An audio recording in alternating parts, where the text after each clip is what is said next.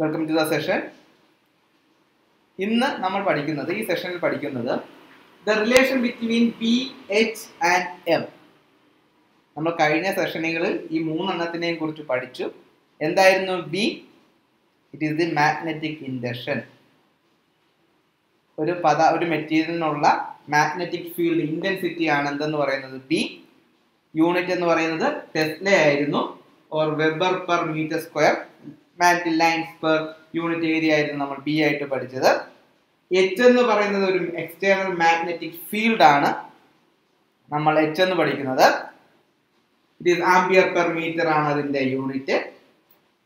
Similarly M എന്ന് പറയുന്നത് magnetisation ആയിരുന്നു, dipole moment per unit volume. അങ്ങനെ അതിനൊരു മാഗ്നറ്റിക് മൊമെന്റ് അത് ക്രിയേറ്റ് ചെയ്യുന്നതാണ് നമ്മൾ M എന്ന് പറയുന്നത് പഠിച്ചത്. മാഗ്നറ്റൈസേഷൻ എക്സ്റ്റേണൽ ഫീൽഡ് കൊണ്ട് ഡൈപോൾ മൊമെന്റ് അലൈൻ റാൻഡം ആയിട്ടായിരിക്കും, അത് ഒരു അലൈൻ ആയിട്ട് ഒരേ ഡയറക്ഷനിൽ അലൈൻ ചെയ്ത് വരുന്നു. അങ്ങനെ induce ചെയ്തപ്പെട്ട dipole moment per unit volume ആണ് മാഗ്നറ്റൈസേഷൻ എന്ന് പറയുന്നത്. അതിന്റെ യൂണിറ്റും it is ampere per metre ആണ്. So these are the three different terms we learned in our previous sessions. ഇന്ന് നമുക്ക് പഠിക്കേണ്ടത് what is the relation between these three. ഈ മൂന്നെണ്ണത്തിന്റെയും റിലേഷൻ എന്തെന്നുള്ളതാണ് നമ്മൾ ഈ സെഷനിൽ പഠിക്കാൻ പോകുന്നത്. അതിനെ നമ്മൾ ആദ്യം ചെയ്യുന്നത്, നമ്മളൊരു സോളിനോയിഡ് കൺസിഡർ ചെയ്യുന്നു. ആ സോളിനോയിഡിൽ നമ്മൾ കറണ്ട് പാസ് ചെയ്യുന്നു, so that it will act as A magnet. അതിൽ എന്തായിട്ട് ആക്ട് ചെയ്യാം? അതൊരു മാഗ്നറ്റ് ആയിട്ട് ആക്ട് ചെയ്യാം. അങ്ങനെ ആക്ട് ചെയ്യുന്ന മാഗ്നറ്റിന്റെ ഫീൽഡ് എത്രയെന്ന് ചോദിച്ചാൽ you know it is B എന്ന് പറയുന്നത് μ0H അല്ലേ? ഈ H എന്ന് പറയുന്ന എക്സ്റ്റേണൽ ഫീൽഡ് കൊണ്ട് ആ സോളിനോയിഡ് കറണ്ട് ഫ്ലോ ചെയ്തത് കൊണ്ടുണ്ടായ ഒരു ഫീൽഡാണ് B എന്ന് പറയുന്നത് μ0H. If you place A magnetic material in this magnetic field, അപ്പോൾ ഈ മാഗ്നറ്റിക് ഫീൽഡിലേക്ക് നിങ്ങൾ ഒരു മാഗ്നറ്റിക് മെറ്റീരിയലിനെ വെക്കുന്നു. ഞാൻ പറഞ്ഞു magnetic material is not A magnet, കാരണം ആ മാഗ്നറ്റിക് മെറ്റീരിയലിൽ മാഗ്നറ്റിക് മൊമെന്റ് റാൻഡം ആയിട്ട് ഓറിയന്റ് ചെയ്ത് കിടക്കുകയായിരുന്നു. സോ ദ നെറ്റ് എഫക്ട് 0 ആയിരുന്നു. ഒരു മാഗ്നറ്റിക് മൊമെന്റ്, ഒരു നെറ്റ് മാഗ്നറ്റിക് മൊമെന്റ് അതിനില്ലായിരുന്നു. പക്ഷെ ആ മാഗ്നറ്റിക് മെറ്റീരിയലിനെ എടുത്ത് നിങ്ങൾ ഈ ഫീൽഡിലേക്ക് കൊണ്ടുവച്ച് എന്ത് ചെയ്യും? എല്ലാം ഈ ഫീൽഡ് ഡയറക്ഷനിലേക്ക് എന്ത് ചെയ്ത് വരും? അലൈൻ ചെയ്ത് വരും. ഇപ്പൊ ഈ ഒരു ഡയറക്ഷനാണ് ഫീൽഡ് എങ്കിൽ എല്ലാ മൊമെന്റും ഈ ഒരു ഫീൽഡ് ഡയറക്ഷനിലേക്ക് എന്ത് ചെയ്ത് വരും? അലൈൻ ചെയ്ത് വരും. During that time it poses A magnetic field. ആ സമയത്ത് അവൻ എന്തുണ്ടാക്കും? ഒരു മാഗ്നറ്റിക് ഫീൽഡ് ഉണ്ടാക്കും. എന്തുകൊണ്ട്? അവനിലുള്ള ഇന്റേണൽ മാഗ്നറ്റിക് ഫീൽഡ് അല്ലെങ്കിൽ അവനിലുള്ള മാഗ്നറ്റൈസേഷന്റെ ഫലമായിട്ട് ഈ റാൻഡം ആയിട്ട് കിടന്ന ആളിനെ നിങ്ങൾ ഫീൽഡിലേക്ക് കൊണ്ട് വെച്ചപ്പോൾ മൊമെന്റ്സ് എല്ലാം കൂടെ ഓറിയന്റ് ചെയ്ത് അവിടെ ഒരു മാഗ്നറ്റൈസേഷൻ ഉണ്ടാകുകയും ആ ഇന്റേണൽ ഫീൽഡ് കൊണ്ട് you can expect another field. So the net field എന്ന് പറഞ്ഞാൽ ആരെക്കാട്ടിലും കൂടുതലായിരിക്കും? ഈ B യെക്കാട്ടിലും കൂടുതലായിരിക്കും. സോ ദ നെറ്റ് ഫീൽഡ് എന്ന് പറഞ്ഞാൽ ഒന്ന് നിങ്ങൾ കൊടുത്ത എക്സ്റ്റേണൽ ഫീൽഡ് കൊണ്ടത്, രണ്ട് അവനിലുള്ള ഇന്റേണൽ ഫീൽഡ് കൊണ്ട് അവൻ ഇൻഡ്യൂസ് ചെയ്യപ്പെട്ട മാഗ്നറ്റൈസേഷൻ കൊണ്ട് ആ ഫീൽഡ് ഉണ്ടാകും. ഇതിന്റെ രണ്ടിന്റെ സം ആയിരിക്കും ടോട്ടൽ ഫീൽഡ് സ്ട്രെങ്ത് ഇന്റൻസിറ്റി എന്ന് പറയുന്നത്.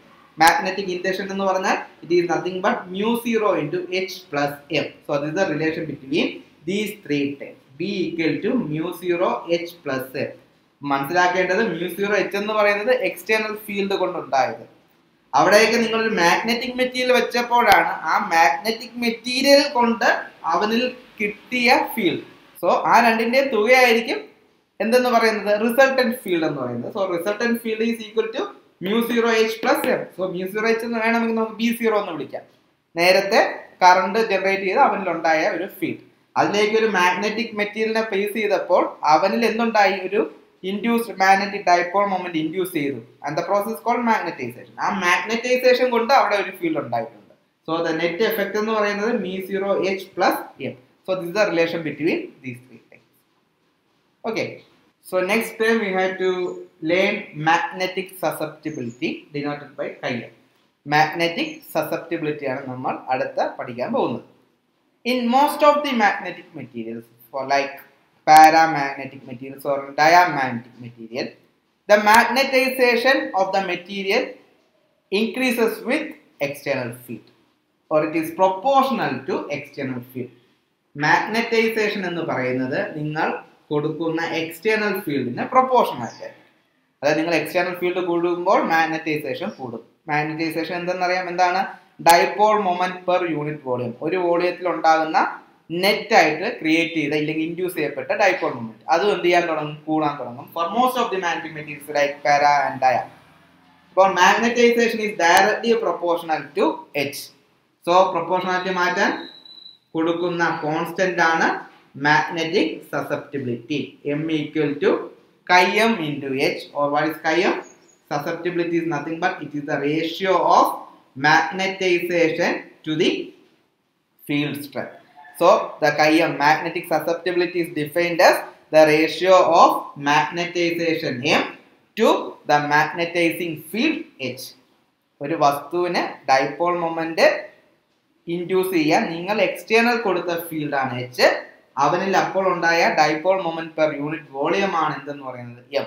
So susceptibility is nothing but M by H, ratio of magnetisation to magnetising field. എപ്പോഴായിരിക്കും chi m അല്ലെങ്കിൽ സസെപ്റ്റിബിലിറ്റി എം ആകുന്നത്? When H is equal to 1. H എന്ന് പറയുന്നത് 1 ആകുമ്പോൾ chi m എന്താകും? Magnetisation. Which means the susceptibility of a material, in other way it is defined as the intensity of magnetization it occurs.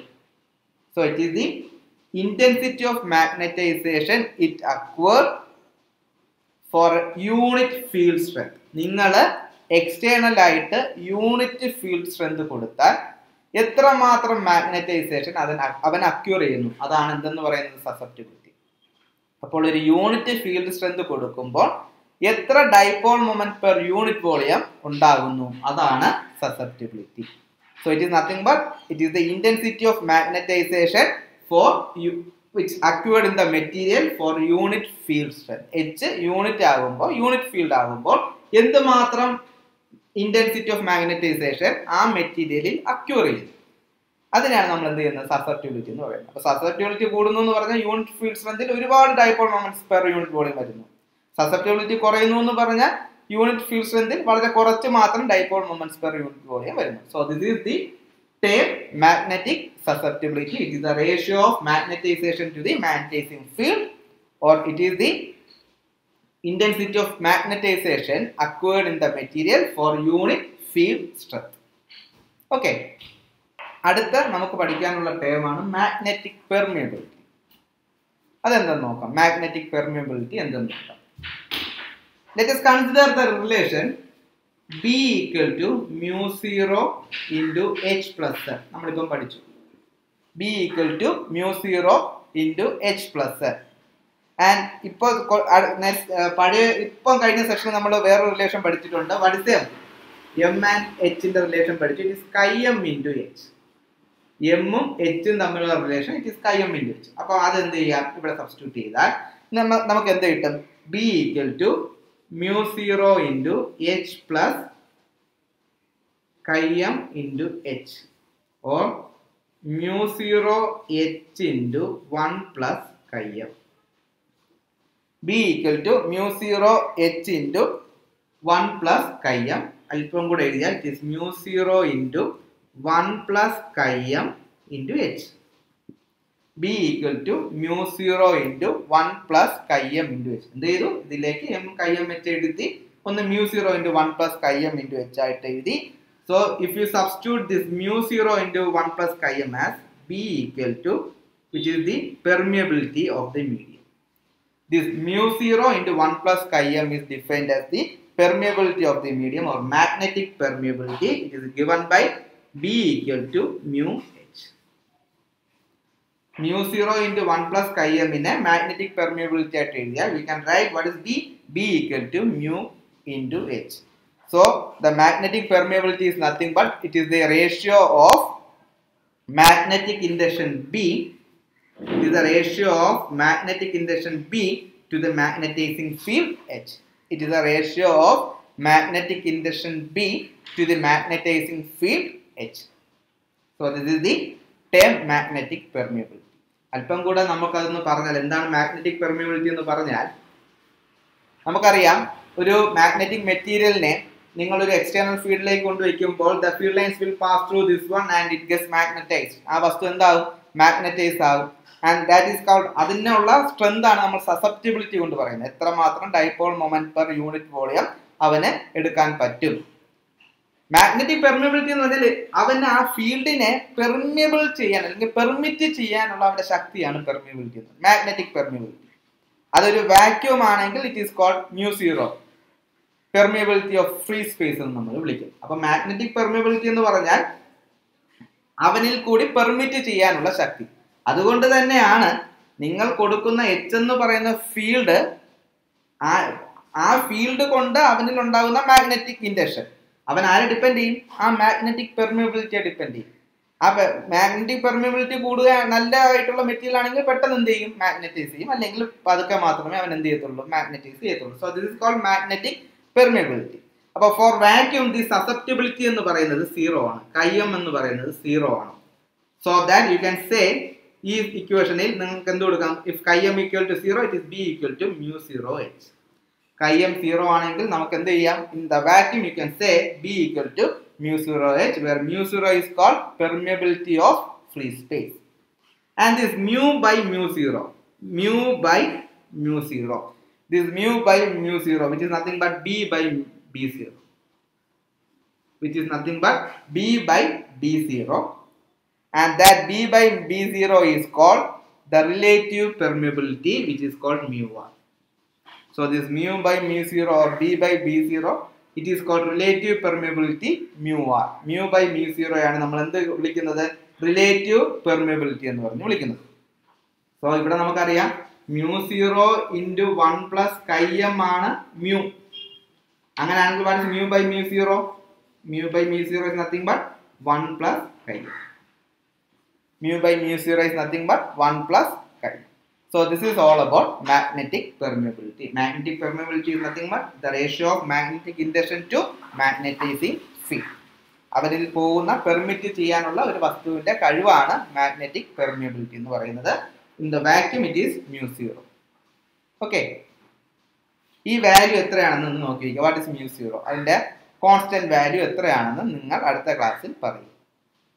അടുത്തത് നമുക്ക് പഠിക്കാനുള്ളത് different types of magnetic materials.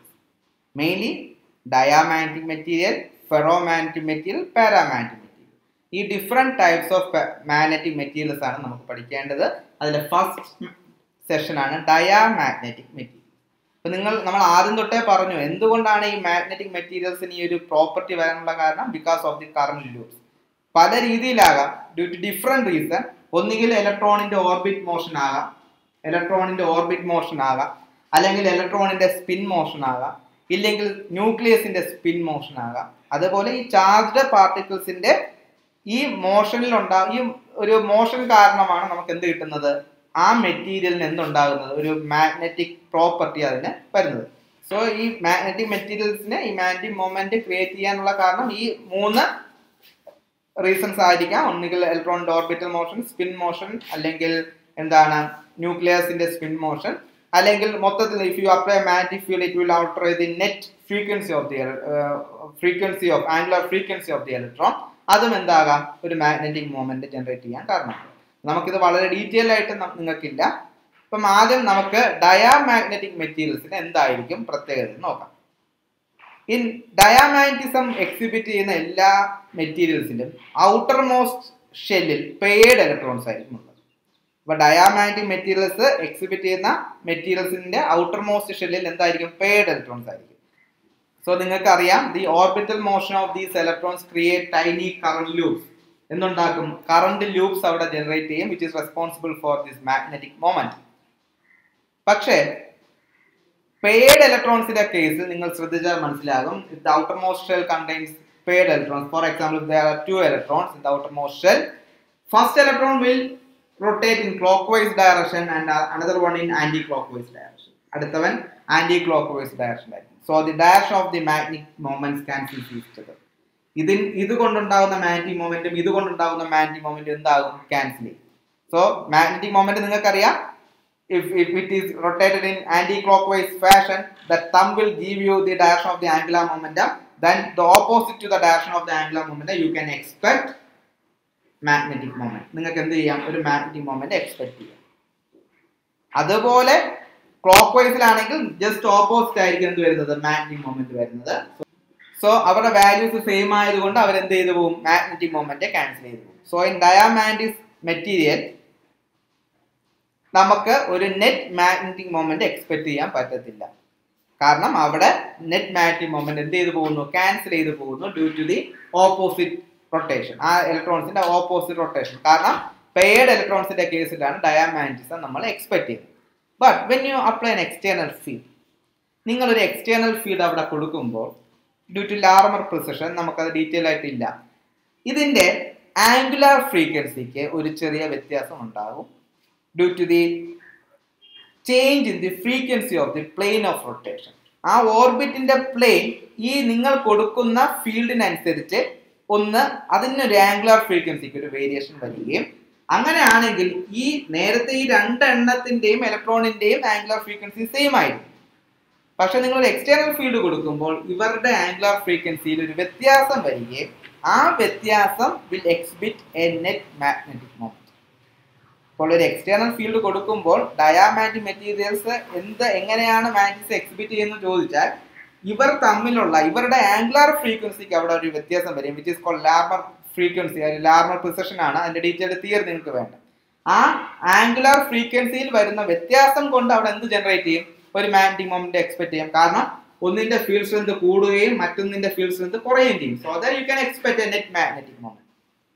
പക്ഷെ അവിടുത്തെ ഒരു കാര്യം നിങ്ങൾ ആലോചിച്ച് നോക്കുക, അവൻ വളരെ സുരക്ഷിതമായിട്ട് മാഗ്നറ്റിക് മൊമെന്റ് ക്യാൻസൽ ചെയ്തിരുന്നപ്പോഴാണ് നിങ്ങളൊരു എക്സ്റ്റേണൽ ഫീൽഡ് കൊണ്ടുവന്ന് അവനിൽ ഒരു മാഗ്നറ്റിക് മൊമെന്റ് നെറ്റ് ജനറേറ്റ് ചെയ്യിപ്പിച്ചത്. അത് അവൻ ഇഷ്ടപ്പെടുമോ? അവൻ ഇഷ്ടപ്പെടത്തില്ല. It is just like an induced EMF. അപ്പം അവന്റെ ആഗ്രഹം എന്താ? പഴയ പോലെ അവന് സ്വസ്ഥമായിട്ടിരിക്കണം. അപ്പോൾ ഈ മാഗ്നറ്റിക് മൊമെന്റ് ധർമ്മം എന്തായിരിക്കും? അവനിൽ ഉണ്ടാകുന്ന ഇന്റേണൽ ഫീൽഡിന്റെ ധർമ്മം എന്തായിരിക്കും? Just to oppose the applied field. കാരണം അവൻ സ്വസ്ഥമായിട്ടിരുന്നവനെയാണ് നമ്മൾ ഡിസ്റ്റർബ് ചെയ്തത്. അപ്പോൾ ആ ഉണ്ടായ നെറ്റ് ഇൻഡ്യൂസ്ഡ് മൊമെന്റ് എന്ന് പറഞ്ഞാൽ അതിന്റെ direction it is just oppose the applied field. Applied ഫീൽഡിനെ ഒപ്പോസ് ചെയ്യുന്ന ഒരു മാഗ്നറ്റൈസേഷൻ ആയിരിക്കും ഡയാമാഗ്നറ്റിക് മെറ്റീരിയൽസിൽ ഉണ്ടാകുന്നത്. According to Lenz's law, this induced field opposes the external field which creates a repulsive effect. അപ്പോൾ നിങ്ങൾ ഈ ഡയാമാഗ്നറ്റിക് മെറ്റീരിയൽസ് കൊണ്ട് ഒരു എക്സ്റ്റേണൽ ഫീൽഡ് കൊണ്ടുവച്ചാൽ അവൻ എന്ത് ചെയ്യും? ആ ഫീൽഡിൽ നിന്ന് റിപ്പൽ ചെയ്ത് പോകും. But the effect is two week to observe. വളരെ ചെറിയൊരു എഫക്റ്റ് മാത്രമേ അവിടെ കാണത്തുള്ളൂ, നമുക്കത് ഒബ്സർവ് ചെയ്യാൻ പാടായിരിക്കും. So these are the characteristics of diamagnetic materials. അതിന് ആദ്യം ഒരു നെറ്റ് മാഗ്നറ്റിക് മൊമെന്റ് 0 ആയിരുന്നു. പക്ഷെ നിങ്ങളൊരു എക്സ്റ്റേണൽ ഫീൽഡ് കൊടുക്കുന്ന സമയത്ത് ആംഗുലാർ ഫ്രീക്വൻസിയിലുള്ള വ്യത്യാസം കൊണ്ട് അവിടെ ഒരു എക്സ്റ്റേണൽ ഒരു ഇൻഡ്യൂസ്ഡ് ഫീൽഡ് ക്രിയേറ്റ് ചെയ്യും, but it oppose the applied field. So in these cases, so in diamagnetic materials, so these are the characteristics. So four diamagnetic materials, M is opposite to H. ഉണ്ടാവുന്ന magnetisation എന്ന് പറയുന്നത് നിങ്ങളുടെ external ഫീൽഡിന് oppose ആയിരിക്കും. The susceptibility is negative and is independent of temperature and is very small. Susceptibility എന്ന് പറയുന്നത് വളരെ ചെറുതായിരിക്കും. The value is negative and is independent of temperature. Also the relative permeability is slightly less than unity. ഒന്നിൽ നിന്നും അല്പം കുറവായിരിക്കും relative permeability. And in non uniform magnetic field, if you place a diamagnetic materials in a non-uniform magnetic field, it moves from a region of stronger field to weaker field. അവൻ stronger field direction നിന്നും weak field directionലേക്ക് അവൻ എന്ത് ചെയ്യും? Move ചെയ്യും. which means it will repel away from the field. അതാണ് അതിന്റെ അർത്ഥം. അപ്പോൾ ഡയാമാഗ്നറ്റിക് മെറ്റീരിയൽസിൽ നോൺ യൂണിഫോം ഫീൽഡിൽ കൊണ്ടുവച്ചാൽ it will move from the region of strong field to the region of weak field. So these are the characteristics of diamagnetic materials. Example എന്ന് പറയുന്നത് bismuth, water, also aurum, which is gold. These are all the examples of diamagnetic materials. But diamagnetic field materialsile induce ചെയ്യപ്പെടുന്ന magnetisation അല്ലെങ്കിൽ ആ field എന്ന് പറയുന്നത് opposed to the external field ആയിരിക്കും. Susceptibility എന്ന് പറയുന്നത് നെഗറ്റീവ് ആയിരിക്കും, സ്മോൾ ആയിരിക്കും, ഇൻഡിപെൻഡന്റ് ഓഫ് ടെമ്പറേച്ചർ ആയിരിക്കും. Relative permeability it is slightly less than unity ആയിരിക്കും. So in A strong field, in A non uniform field, it moves from strong field region two week field region. ഇത്രയേ ഉള്ളൂ diamagnetic material. ഇതേപോലെ നമുക്ക് പാരാമാഗ്നറ്റിക്കും ഫെറോമാഗ്നറ്റിക്കും നോക്കാം അടുത്ത class. അപ്പം ഇതുവരെ ഉള്ള ഡയാമാഗ്നറ്റിസത്തിന്റെ എല്ലാ പോർഷൻസും ഒന്ന് റിവൈസ് ചെയ്ത് വെക്കുക. Thank you.